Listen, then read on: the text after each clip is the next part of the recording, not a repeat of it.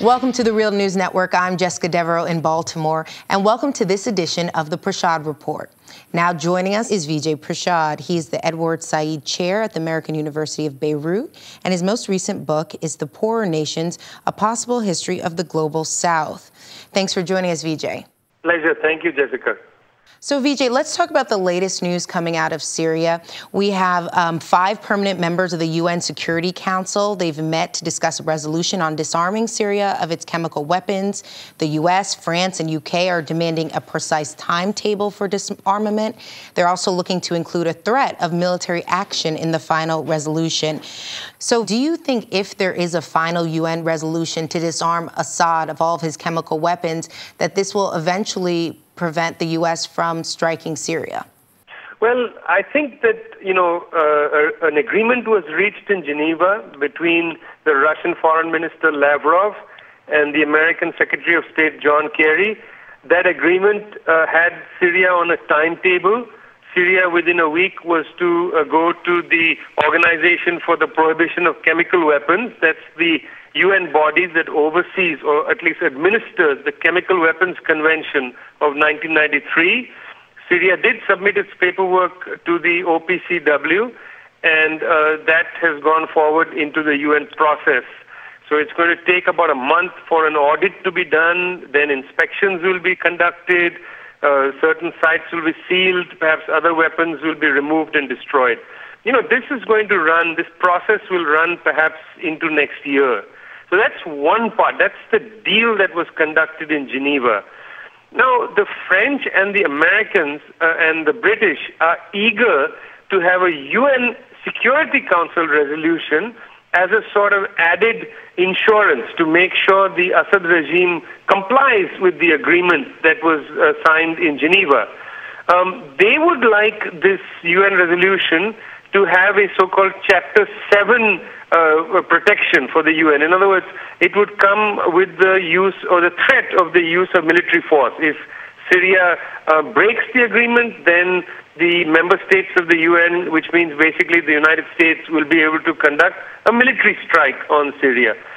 Russia and China, ever since the resolution that the UN Security Council put out on Libya, UN Security Council Resolution 1973, they have been very cautious and will not permit a Chapter VII resolution.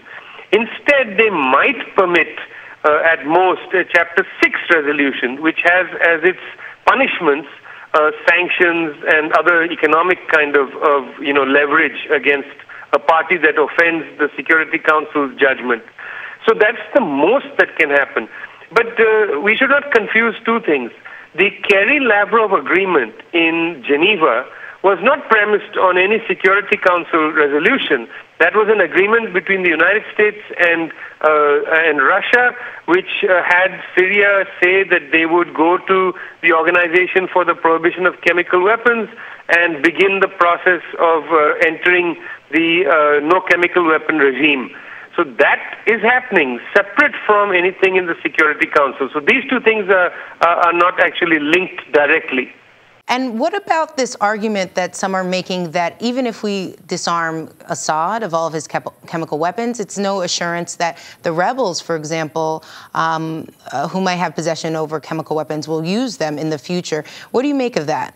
Well, there's no guarantee that Mr. Assad will relieve himself of all his weapons either, or sections of the military will relieve themselves. There's simply no guarantee when any country comes into the Organization for the Prohibition of Chemical Weapons.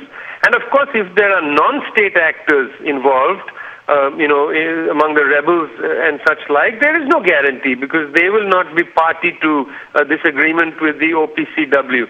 I mean, the fact is that the Chemical Weapons Convention of 1993, the Organization for the Prohibition of Chemical Weapons, these are organizations set up to deal with state actors, not with non-state actors. So, the short answer, Jessica, is there is simply no prohibition in this particular agreement. Let's talk about the UN report that came out on Monday. Do you anticipate that the UN might go to the ICC with this report in a way to hold Assad responsible, even though it wasn't explicitly said that Assad was responsible for these chemical attacks? Do you see them going to the ICC to try to get some sort of to get Assad to have Assad be held responsible?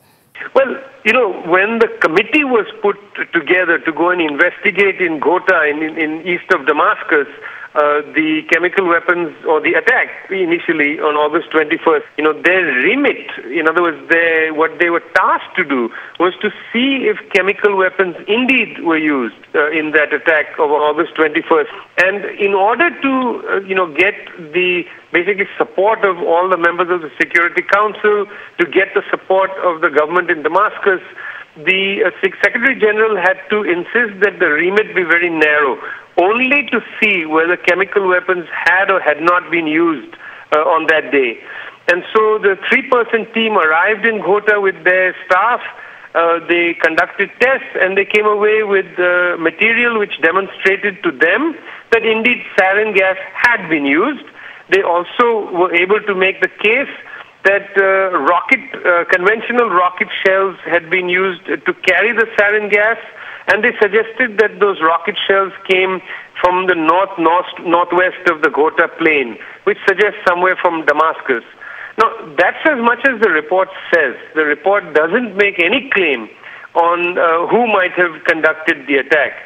Based on the kind of information in the report, various people are interpreting it to suggest that it could have been nobody else but the regime. But this is an open-ended question. I mean, this is not settled by this report. It could have been the regime. It could have been rogue elements with the regime. It could perhaps have been the rebels. I mean, it could have been anybody. That's not affirmed by this report.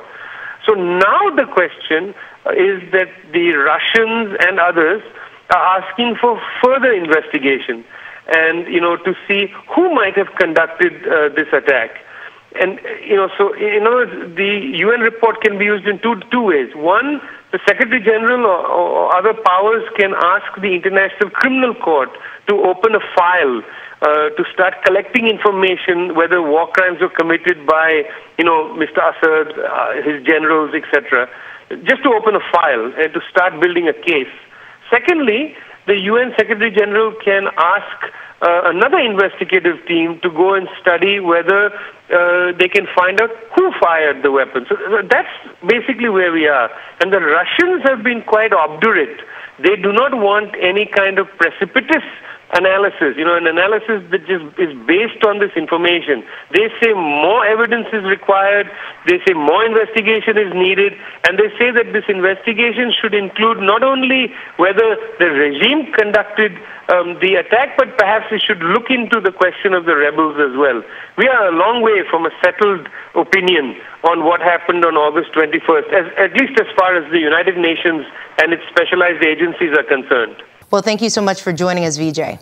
Thank you. And thank you for joining us on the Real News Network.